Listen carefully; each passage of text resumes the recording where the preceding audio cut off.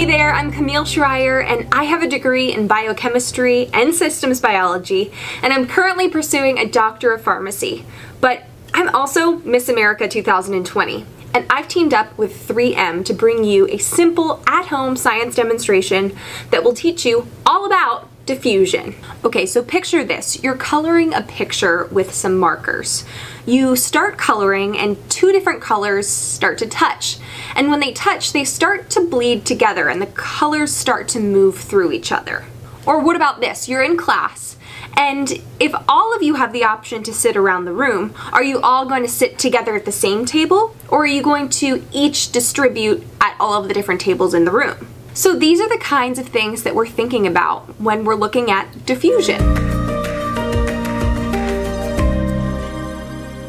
Diffusion is the mixing of substances based upon the movement of their particles. This can happen with all different types of matter, but it usually happens in liquids and gases. Usually diffusion has two things, a rate and a direction. The direction of the diffusion is typically from a high concentration to a lower concentration, and the rate of diffusion depends on how fast the particles are moving. And so there's lots of different things that might affect the rate of diffusion, but today we are going to be looking at how the temperature of a liquid affects its rate of diffusion. So this is really simple. All you're going to need is 2 clear glasses, some water, and some food coloring. So I'm going to take these 2 glasses and fill them up with different temperatures of water. I'm going to fill them about halfway full, and I'll be right back. So I filled up my 2 clear glasses about halfway with tap water. And this glass I filled up with the hottest tap water I could get. And this one I filled with the coldest tap water I can get. And now what I'm going to do is put a drop of food coloring in each of them. And I'm going to do my best to do it pretty much at the same time so we can compare the rate of how fast this diffuses within the water. Ready?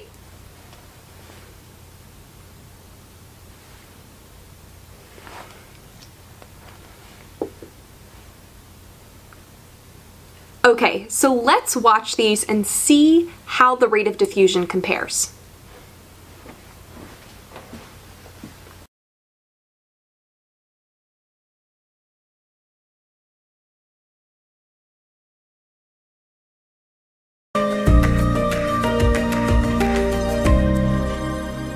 So you've let your glasses of water sit for a few minutes, and you should be able to tell that the diffusion happened faster in your glass of hot water than your glass of cold water. But when we put the water in the glasses, they looked exactly the same. So what's the difference between hot water and cold water? The food coloring mixes more quickly through the hot water than the cold water because it has more energy. And we can't see the energy when we look at the hot water, but on the molecular level, the molecules of water are moving around much faster in the hot water than in the cold water. And so if those molecules are moving around much faster in the hot water, that's what's going to bring the dye around the solution much faster. And that is why the rate of diffusion is higher in that hot water, because the molecules are moving around really quickly and bringing the dye with them. When we put that drop of dye into the glass of water, that is highly concentrated. And my clear glass of water is, of course, a very low concentration of dye because it doesn't have any. So when we put that drop of dye in, that high concentration meets an area of lower concentration, so it wants to spread out and diffuse. So when we watch our glasses and we watch that blue dye find its way into all of the corners of the glass, what we are actually seeing is the dye moving from an area of high concentration to an area of lower concentration. So if you're interested in learning a little bit more about diffusion, here are some wonderful questions that you can explore. In this experiment, we used the same temperature of food coloring in both of our glasses of water.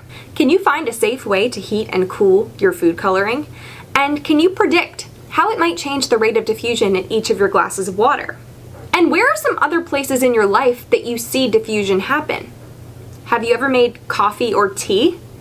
Do you think this plays into why coffee and tea are made with hot water? So try the opposite and observe any changes in your results.